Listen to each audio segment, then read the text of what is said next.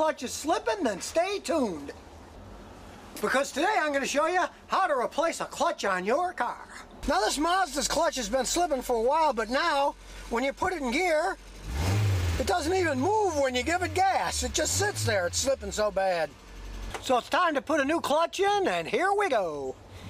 So the first thing we do is jack it up in the air, stick it up on jack stands, do both sides to get it nice and level. Then we crawl under the car, and since this is a rear-wheel drive car, we got to remove the drive shaft. And in the case of this Mazda, this big bar is in the way, so we have to bolt that off first. Then you take the bolts off the back of the drive shaft and grab the end of the shaft and pull it out of the transmission. And move it back far enough so the transmission has room. With that out of the way, when we unbolt the transmission, it'll be able to slide back so we can get to the clutch. But before we do that, we got to get the gear shift out of the way, so we'll take the center console piece out and get rid of the screws all around and pull it up. After we take all the screws out, we unscrew the gear shift knob, then the whole assembly pulls out of the way. Then you just remove the 3 little bolts in here, and then the gear shift knob just pulls out of the way.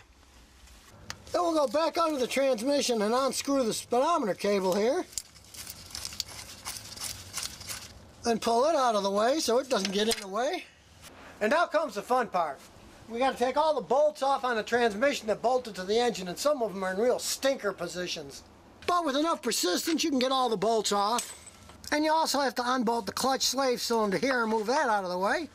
And before you drop the transmission, put a drip pan under the back, because fluid will drip down from the back of the transmission where the drive shaft was taken off. Now transmissions are pretty heavy, so put a jack under the bottom of the transmission to hold it in place while you slide it off the engine. And now that we've slid the transmission off, here's the clutch assembly in here. We'll just unbolt it.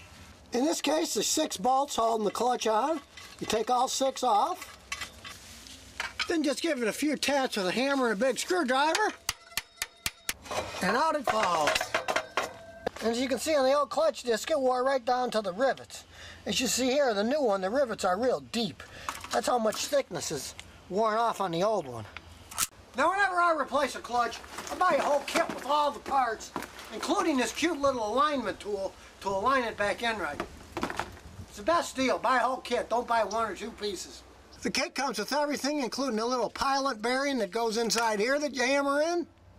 And it comes with a new throwout bearing instead of this old junky one that's all worn out and doesn't move much.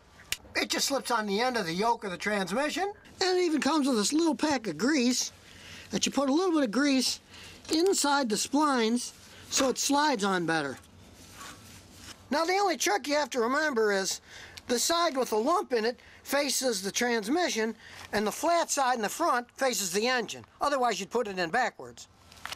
Now some people will resurface the flywheel here on the engine, but this one doesn't have any grooves in there and it's really smooth, so I just leave it alone. They're very expensive, and in a small car like this, they can last as long as a car.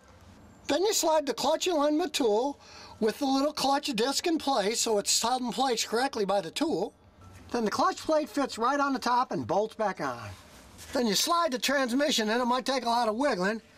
Then put some big bolts on to hold it in place while you jack the rest up. Then you slide the drive shaft back in the transmission.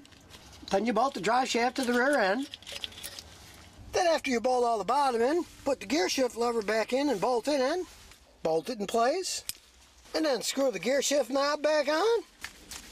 Then jack it up and get rid of the jack stands. Let the car down. And start her up and take her for a spin. So the next time your clutch starts slipping, why not replace it yourself? And remember, if you've got any car questions, just visit the Scotty Kilmer channel.